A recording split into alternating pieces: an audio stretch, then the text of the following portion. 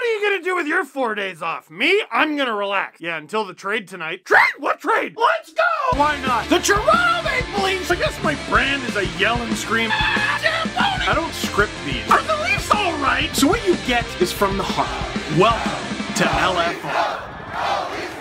Leafs lose 4-3 against the Ottawa Senators. After a dominating defensive performance, the likes of which we haven't seen in this town in years, for 3 straight games against the Edmonton Oilers, the Leafs have now lost 5 of their last 6, and the one game that they did win was in overtime. We're gonna do this video a little bit differently because my anxiety senses are tingling and I can sense that this fan base is shaking like a leaf. So, what happens last night? The start is supposed to be Michael Hutchinson, that makes sense, Freddie played the night before, against Matt Murray. Matt Murray gets hurt in warm-up, so the Sens need to go to their backup goalie, Joey Daccord. Heading into this game, Joey Daccord never had a single NHL win, and I will live the rest of my life in regret that I did not spend every dollar I own betting on the Sens! Is it an irrational fear if there is mountains of evidence to back it up? That's how damaged this fan base is. They're in first place the entire season. A few off games, and we can see the news before the game, like, before the game, both Senators goalies pulled their groin, and Pierre Dorian was seen talking to the hot dog vendor. Uh-oh, you know what that means? A hot dog is starting in net. And in the blue paint, you just see a bratwurst inside a bun, glove, and blocker, and a mask safety first. He had to borrow an old one from Martin Pruchek. If it were Patrick Lallime's, the Leafs might have a chance of winning. And upon learning that the hot dog was starting, this fan base would be like the stock exchange. What kind is it? Beef, pork, vegetarian? Doesn't matter. Sell, sell, sell. And Sens fans would be updating all their sicko memes with the guy with the Sens hat and the flag, and then in the other hand, he's got a hot dog. And then they're all wearing Sens jerseys with hot dog on the nameplate,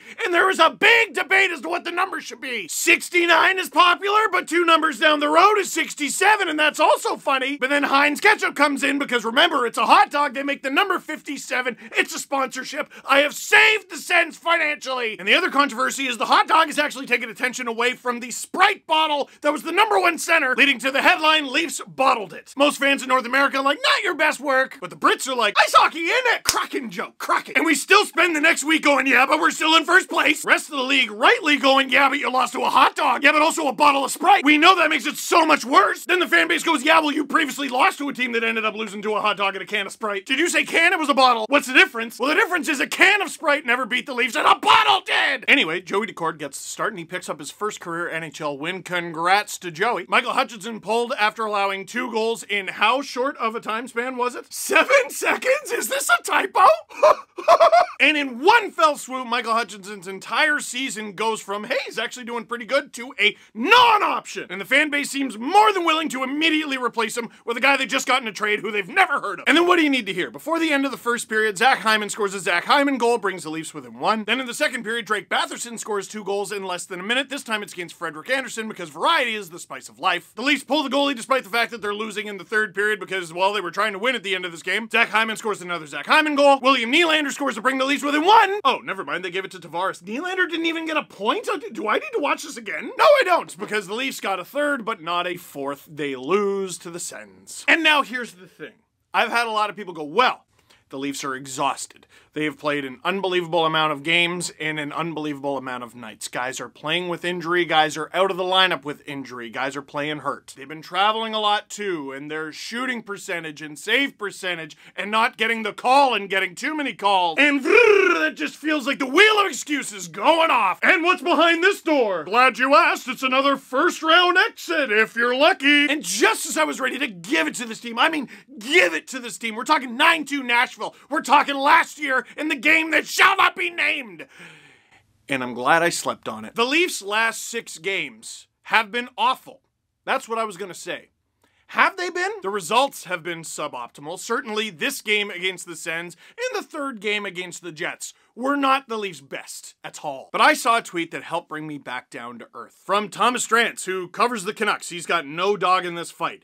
Maple Leafs have 1 win in their last 6, but during that stretch at 5-on-5, they've controlled 57% of expected goals while converting on fewer than 5.5% of shots, and their goalies posted an .894 save percentage.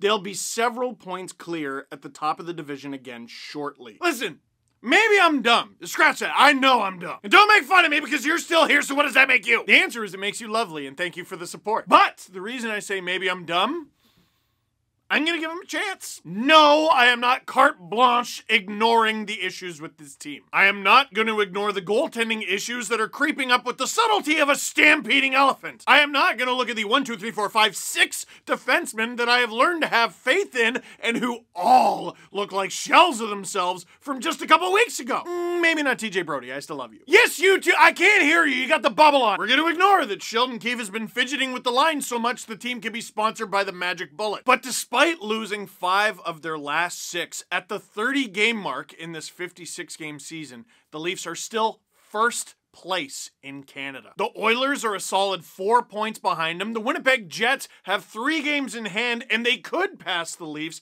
but coulda, woulda, shoulda actually do it first. And I don't really want to buy the idea that, oh, they've played a lot of games in very few days and they're tired, like you're gonna be able to rest in the playoffs. Let's be even more honest. I'm never gonna be able to have full faith in this team to make it past the first round until they do. However, look at this team. Look at it. Look at the makeup of it. Look at who's on it. Look who's out of the lineup. Just look at it. It's not the same. Look at the way they've been playing the whole season. Not just recently, but the whole season.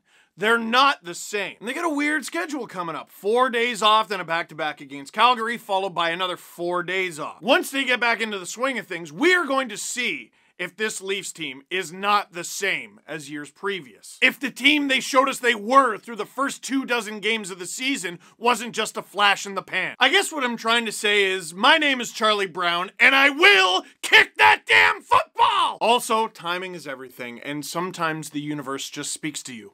I got an email this morning. Would you like to see it? Hi, Steve. Finished your book. Did I mention I wrote a book? I finished your book recently and wanted to say how much I enjoyed it.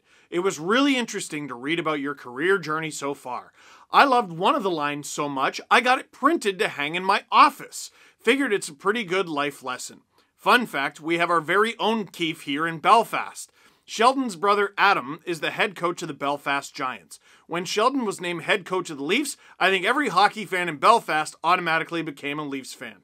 Hope you and your family stay safe and healthy. Hugs from Belfast, Diane. And the quote that Diane is hanging in her office right now, the game's not over until it's over. Never leave early. And you know what?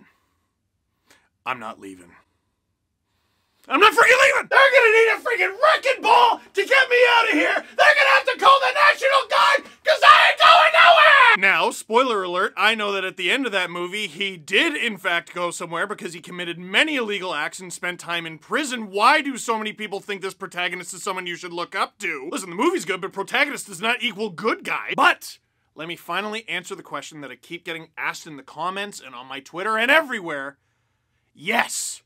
I am in. So when it comes to the 2020-2021 Toronto Maple Leafs, are you in? Because I know what my answer is. And when they do the thing, it'll be better for me. It'll be better for all of us who said yes. And none of us who said yes will judge any of you who said no at the parade. But inside, we'll all know what our answer was. Questions. Holy cannoli, there were over 600 of them. You guys were mad. Does it really feel like we are 19, 9, and 2? Well, no, not at the moment, if you want me to be honest. But think about this. They've lost 5 of their last 6. And they're 19, 9, and 2. But I know before this little slump, the Leafs looked like a force of nature. Even in the first 2 games against the Jets, one of which they lost and the other they had to win in overtime, they looked like a force of nature. Who came away from that 3-game series with the Winnipeg Jets, in which the Winnipeg Jets got 5 out of 6 points? Who came away from that 3-game series going, oh yeah, the Jets are the better team? Anybody? Yeah, but they still got 5 of 6. That wasn't the question. Who's better? You know the answer. It's the Leafs. Hashtag free Galchenyuk. Yeah, a few players have been pretty good in the minors. Alex Galchenyuk is one of them. Also, Alexander Barabanov doing very well. And obviously Nick Robertson waiting in the wings. Listen, that depth is good.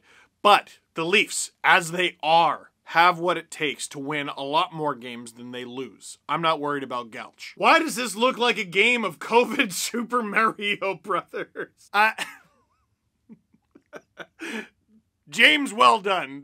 Woo! Wahoo! What are your plans during this break between games? Well, I know I'm not gonna rest, because I still have a bunch of stuff to do, and I have a feeling I'm gonna end up having to make a Leafs trade video. I think they're gonna make another one because they got all this time off and quarantine, etc. What else? I know I'm gonna have at least one piece of lasagna, and probably change a bunch of diapers. Not my own. So, that is it for this one. Thank you very much for watching. Click like if you like this video. Click subscribe if you really liked it. Ask all your friends and ask yourself, are you in? I don't know why I made that face.